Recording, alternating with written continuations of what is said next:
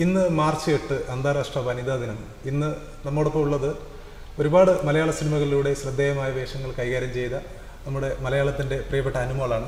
അനുമോൾ നമസ്കാരം. നമസ്കാരം. ഹലോ. ഇന്ന് അന്താരാഷ്ട്ര വനിതാ ദിനമാണ്. ഈ വനിതാ ദിനത്തെക്കുറിച്ച് എന്താണ് അനുമോൾക്ക് പറയാനുള്ളത്? ഇന്ന് തന്നെ ഞാനത് പറഞ്ഞു കഴിഞ്ഞാൽ അതെങ്ങനെ ആവും അറിയില്ല. ഞാനിങ്ങനെ ഒരു ദിവസങ്ങളിൽ വിശ്വസിക്കുന്ന ആളല്ല. എല്ലാ ദിവസവും എല്ലാവരുടെയുമാണ്, എല്ലാ ദിവസവും നമ്മൾ അതിജീവിച്ചുകൊണ്ടിരിക്കുകയാണ്. അപ്പം അതുകൊണ്ട് എനിക്ക് തോന്നുന്നു എല്ലാ ദിവസവും വുമൻസ് ഡേ ആണ്, എല്ലാ ദിവസവും ഫാദേഴ്സ് ഡേ ആണ്, എല്ലാ ദിവസവും മദേഴ്സ് ഡേ ആണ്. അതെ, അങ്ങനെയാണ് എൻ്റെ ഒരു വിശ്വാസം. പിന്നെ അറ്റ്ലീസ്റ്റ് ഒരു ദിവസമെങ്കിലും സെലിബ്രേറ്റ് ചെയ്യപ്പെടുന്ന അവസ്ഥകളുണ്ടല്ലോ. അപ്പം അങ്ങനെയെങ്കിൽ അങ്ങനെ ആവട്ടെ എന്നുള്ളതേ ഉള്ളൂ. അല്ലാണ്ട് എനിക്ക് എല്ലാ ദിവസവും നമ്മൾ സെലിബ്രേറ്റ് ചെയ്യണം, അതിജീവിച്ച് പോകണം തന്നെയാണ്. അനുമോളുടെ ഫേസ്ബുക്ക് ഐ ഡി അല്ലെങ്കിൽ ഞാൻ പലപ്പോഴും ഫോളോ ചെയ്യുന്ന ഒരാളാണ് അനുമോൾ. അപ്പം അനു യാത്ര എന്ന് പറഞ്ഞിട്ടൊരു യൂട്യൂബ് ചാനൽ തുടങ്ങിയിട്ടുണ്ട്, യാത്രകൾ ബേസ് ചെയ്തിട്ടുള്ളൊരു ചാനൽ. അപ്പോൾ അതിനെക്കുറിച്ച് എന്താണ് പറയാനുള്ളത്? സത്യം പറയണോ അതോ? സത്യം തന്നെ പറഞ്ഞോളൂ. ഒന്ന് എന്താ വെച്ചാല്, ഞാൻ ഭയങ്കര ഡാർക്ക് അടിച്ച് ഭയങ്കര മൂഡ് ഓഫ് ആയിട്ട് ഇരിക്കുന്ന ഒരു സമയത്ത്, റൂമിൽ വാതിലടച്ചിരിക്കുന്ന ഒരു സമയത്ത് എന്നെ തന്നെ എഴുന്നേൽപ്പിച്ച് പണിയെടുപ്പിക്കണം, എന്നെ തന്നെ എൻഗേജ്ഡ് ആക്കണം എന്ന് സ്വയം തീരുമാനിച്ചിട്ട് ഞാൻ തുടങ്ങിയതാണ്. അതും എനിക്കൊരു 8-9 years ആയിട്ട്. ദുൽഖറാണ് ടൈറ്റിൽ ലോഞ്ച് ഒക്കെ ചെയ്തു തന്നത്. അതെ. അപ്പം എനിക്കിതൊരു 8 കൊല്ലമായിട്ട് എൻ്റെ മനസ്സിലുണ്ട്. എൻ്റെ കയ്യിൽ ഇങ്ങനെ പേപ്പേഴ്സൊക്കെ ഇരിക്കുന്നുണ്ട്, ഞാൻ അന്ന് പ്ലാൻ ചെയ്തത്. അപ്പോൾ എൻ്റെ ഒരു സ്വഭാവത്തിലുള്ളൊരു മടിയുണ്ട്, അത് കാരണം ഡിലേ ആയി. ഇപ്പം ഞാൻ വിചാരിച്ചു ഇനി ഇരുന്നാൽ ശരിയാവില്ല. ഓരോ റീസൺസ് ആയിരുന്നു. എല്ലാം പഠിച്ചിട്ട് തുടങ്ങാം, എല്ലാം സെറ്റായിട്ട് തുടങ്ങാം, അങ്ങനെയായിരുന്നു. അപ്പം ഞാൻ വിചാരിച്ചു ഇനി ഒന്നും വേണ്ട, അങ്ങോട്ട് തുടങ്ങാം. ഇഷ്ടമാണ്. അങ്ങനെ അങ്ങ് തുടങ്ങി. പിന്നെ ഒരുപാട് റീസൺസ് ഉണ്ട്. യാത്ര ഇഷ്ടമാണ്. പിന്നെ എനിക്ക് എപ്പോഴും ഉള്ളൊരാഗ്രഹമാണ്, ഞാൻ ഈ കറങ്ങി നടക്കുന്ന സ്ഥലങ്ങൾ മുഴുവൻ ഈ ഫോണിൽ വിളിച്ച് അല്ലെങ്കിൽ വീട്ടിൽ വന്ന് കഥ പറഞ്ഞു കൊടുക്കുകയും അല്ലെങ്കിൽ എല്ലാവരെയും വിളിച്ച് പറയുകയും ഫോട്ടോ കാണിച്ച് അതിങ്ങനെയാണ് ഇങ്ങനെയാണെന്നൊക്കെ പറയുന്നൊരു പരിപാടി. അപ്പോൾ എനിക്ക് എന്താ വെച്ചാൽ അത് ഞാൻ കണ്ട സാധനങ്ങൾ വീട്ടുകാരെയും കൂടെ കാണിക്കുക അല്ലെങ്കിൽ എൻ്റെ ഫ്രണ്ട്സിനെയും കൂടെ കാണിച്ചു കൊടുക്കുന്ന ഒരു വിഷ്വൽ രൂപത്തിലേക്കും കൂടെ ആക്കുക എന്നുള്ളതൊക്കെ കൂടി ചേർത്തിട്ടാണ് യാത്ര അങ്ങ് തുടങ്ങിയത്. പിന്നെ അതൊരു അതിൻ്റെ ഒരു രസം. പിന്നെ എല്ലാം ഇഷ്ടമുള്ള കാര്യങ്ങളാണ് എനിക്ക്. സിനിമ ഞാൻ ഇപ്പോൾ കുറച്ചായിട്ട് 2-3 മാസമായിട്ട് ഫിലിംസ് ചെയ്തിട്ടില്ല. 2-3 മാസമായിട്ട് ഞാൻ ഡാൻസ് പ്രോഗ്രാമിൻ്റെ തിരക്കിലാണ്.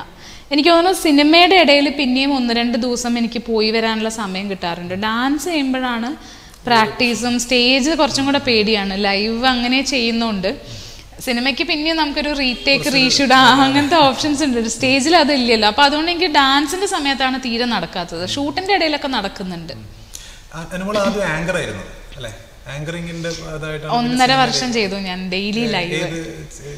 ഞാൻ 8 PM എന്ന് പറഞ്ഞിട്ടൊരു 1.5 വർഷം ഡെയിലി ലൈവ് ചെയ്തിരുന്നു. 8 PM at 8 PM ആയിരുന്നു എന്റെ ഷോ. സിനിമയിലേക്ക് വന്നത് അകത്തിലൂടെയായിരുന്നു. അകം മേഘരൂപനാണ് ശരിക്കും ഞാൻ മലയാളത്തിൽ ആദ്യം കമ്മിറ്റ് ചെയ്ത സിനിമ. ആണ്ടലോൺ. അപ്പോൾ മേഘരൂപൻ ഒരു 3-4 ഷെഡ്യൂളായിട്ടായിരുന്നു ഷൂട്ട്. അപ്പം അതിൻ്റെ ഓരോ ഷെഡ്യൂൾ ഗ്യാപ്പിലും അകം ചെയ്തു, അടുത്ത ഷെഡ്യൂൾ ഗ്യാപ്പിൽ ചായല്യം ചെയ്തു. അപ്പോൾ എനിക്ക് ഏതാ ആദ്യത്തെ സിനിമ എന്ന് പറയണ്ടേ. ഞാൻ കുറച്ചും കൂടെ കഴിഞ്ഞിട്ട് ഒരു 2 year കൂടെ കഴിഞ്ഞിട്ടാണ്. അപ്പോൾ ഈ ശരിക്കും പറഞ്ഞാൽ ഇവൻ മേഘരൂപൻ, അകം, ചായല്യം 3ഉം എൻ്റെ ആദ്യത്തെ സിനിമകളാണ്. അതെ, ആദ്യം ഫെസ്റ്റിവലിൽ വന്ന അകം, ഇവൻ മേഘരൂപൻ, ഞാൻ മലയാളത്തിലെ ഏറ്റവും ആഘോഷിക്കപ്പെട്ട കുറച്ച് നോവലുകളാണ്. ഞാൻ എന്നുള്ളത് KTN കോട്ടൂർ, രാജീവിന്റെ പുസ്തകമാണ്. ഇവൻ മേഘരൂപൻ P. കുഞ്ഞിരാമൻ നായരുടെ ആത്മകഥയാണ്. അതുപോലെ അകം മലയാറ്റൂർ രാമകൃഷ്ണന്റെ യക്ഷിയാണ്. അപ്പോൾ മലയാളത്തിലെ ഏറ്റവും കൂടുതൽ ആളുകൾ ഇഷ്ടപ്പെട്ട നോവലുകൾ അല്ലെങ്കിൽ പുസ്തകങ്ങളുടെ കഥാപാത്രമായിട്ടാണ് അനുമോൾ വന്നത്. അപ്പോൾ ആ ഒരു ഫീൽ എന്തായിരുന്നു? അതൊരു വല്ലാത്ത ഫീലാണ്. ഒന്ന്, ഞാൻ കുറച്ചൊക്കെ വായിക്കുമായിരുന്നു ചെറുപ്പത്തിൽ. യക്ഷി എല്ലാം മുമ്പേ വായിച്ചത്. എനിക്ക് തോന്നുന്നു KTN കോട്ടൂർ മാത്രമാണ് ഞാൻ സിനിമയ്ക്ക് വേണ്ടി വായിച്ചത്. കവിയുടെ കാൽപ്പാടുകളും യക്ഷിയും ഞാൻ വായിച്ച പുസ്തകങ്ങളായിരുന്നു.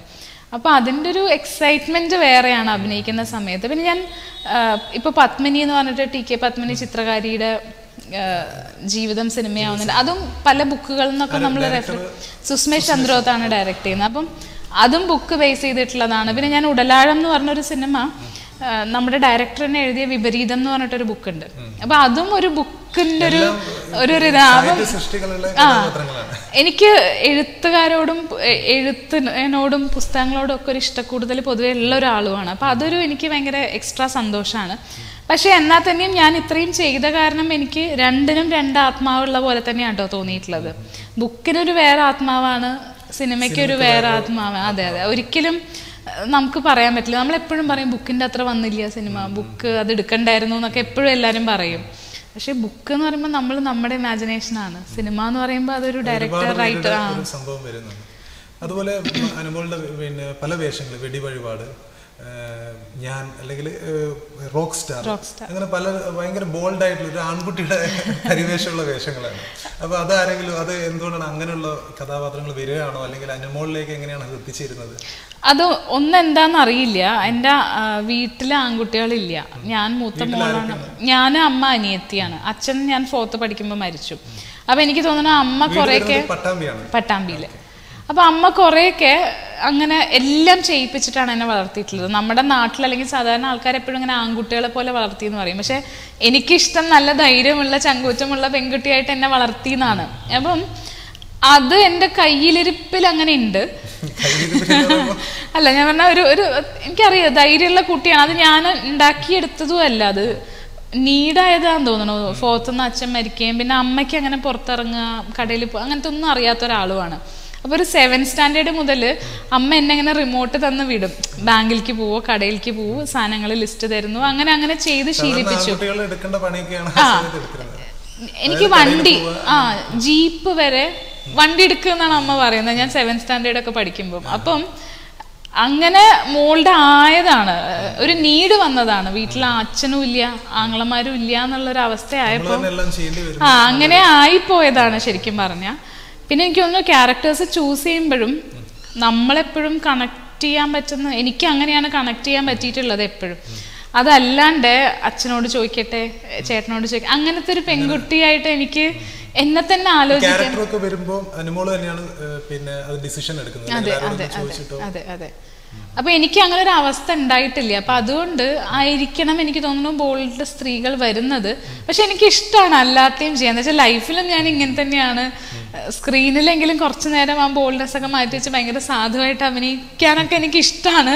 പക്ഷെ അറിയില്ല, എന്നെ കണ്ടത് തോന്നുന്നുണ്ടാവില്ല, ആരും അങ്ങനെ കുറവാണ് വന്നിട്ടുള്ളത്. എപ്പോഴും എൻ്റെ അടുത്ത് ആളുകൾ വരുമ്പോ തന്നെ പറയും, കഥ പറയണേക്കാ മുമ്പ് പറയുന്നത് ഭയങ്കര ബോൾഡ് ക്യാരക്ടറാണ് എന്നൊക്കെയാണ്. അപ്പൊ ഞാൻ പറയും അത് എന്താ അങ്ങനെ തന്നെ പറയണേന്നൊക്കെ എനിക്ക് എപ്പോഴും ഒരു തോന്നൽ വരാറുണ്ട്. പട്ടാമ്പിയായിരുന്നു നാട്, പട്ടാമ്പി ഉള്ള ഒരു നാട്ടും പുറത്തുനിന്ന് സിനിമയുടെ ലോകത്തേക്കൊക്കെയാണ്. അപ്പൊ ഭയങ്കര ഡിഫറെന്റ് ആയിട്ടുള്ള ഒരു നാട്ടും പുറവും സിനിമാ ലോകം തമ്മിൽ ഭയങ്കര ഡിഫറൻസ് ഉണ്ട്. അപ്പം എങ്ങനെയാണ് അതിനെ അതിജീവിച്ചത്, അല്ലെങ്കിൽ അതിനായിട്ട് ഇങ്ങനെ യൂസ് ടു ആയത് എങ്ങനെയാണ്? അത് ഒരുപാട് വ്യത്യാസങ്ങൾ ഉണ്ടായിട്ടുണ്ട്. പിന്നെ എനിക്ക് തോന്നുന്നു നമ്മളുടെ ലൈഫ് ഇങ്ങനെ ഗ്രോ ചെയ്യണതിനനുസരിച്ച് നമ്മൾ പതുക്കെ പതുക്കെ അഡാപ്റ്റ് ചെയ്ത് വരുമല്ലോ. അപ്പൊ അങ്ങനെ ഞാൻ വന്നതാണ്. നാട്ടിൽ നിന്ന് കൊച്ചിയിൽ വരുന്നത് തന്നെ എനിക്കൊരു പുതിയ ലോകവും വേറൊരവസ്ഥയായിരുന്നു. ആ കാലത്ത് എനിക്ക് എപ്പോഴും എല്ലാവരുടെ നിന്നും കൈരളിയിൽ വർക്ക് ചെയ്യുമ്പോഴേക്ക് എല്ലാവരുടെ നിന്നും ചീത്ത കേട്ടോണ്ടിരുന്നത് കൊച്ചി കൈരളിയിലാണ്. അപ്പം എൻ്റെ നാടല്ല ഇത്, നാട്ടുംപുറമല്ല നഗരമാണെന്ന് ഇങ്ങനെ എല്ലാ ദിവസവും എനിക്ക് ആളുകൾ ഫീഡ് ചെയ്ത് തരുമായിരുന്നു. വെച്ചാൽ എനിക്ക് എല്ലാവരും വിശ്വാസമാണ്, എല്ലാവരും ഏട്ടന്മാരും മാമന്മാരുമാണ്. അങ്ങനെയാണ് ഞാൻ നാട്ടിൽ നിന്ന് ഇങ്ങോട്ട് വരുന്നത്. ഇപ്പൊ ഒരു കടയിലൊക്കെ പോവാണെങ്കിൽ ആ ചേട്ടൻ്റെ വീട്, അഡ്രസ്സ്, വീട്ടുകാർ ആരൊക്കെ ഉണ്ട്, മക്കൾ എന്ത് ചെയ്യണം, അങ്ങനെ നമ്മൾ ഫ്രണ്ട്സായി. ആ ചേട്ടൻ എൻ്റെ ഫ്രണ്ടായി, ഈ ചേട്ടൻ എൻ്റെ ഫ്രണ്ടായി, എല്ലാവരും അങ്ങനെയാണ്. അപ്പൊ ഇവിടെ എന്നോട് പറയും ഇത് നാടല്ല, നിനക്ക് അറിയണ പോലെ ക്ലോസ് അല്ല, എല്ലാവരും വലിയ ലോകമാണെന്നൊക്കെ പറഞ്ഞിട്ട് അതാണ് എനിക്ക് ഫീഡ് ചെയ്ത് തന്നിട്ടുണ്ടായിരുന്നത്. അപ്പം സിനിമയിലേക്ക് വരും മുന്നേ എനിക്ക് ചെറിയൊരു ചേഞ്ച് അവിടെ നിന്ന് തന്നെ കിട്ടിയിട്ടുണ്ടായിരുന്നു.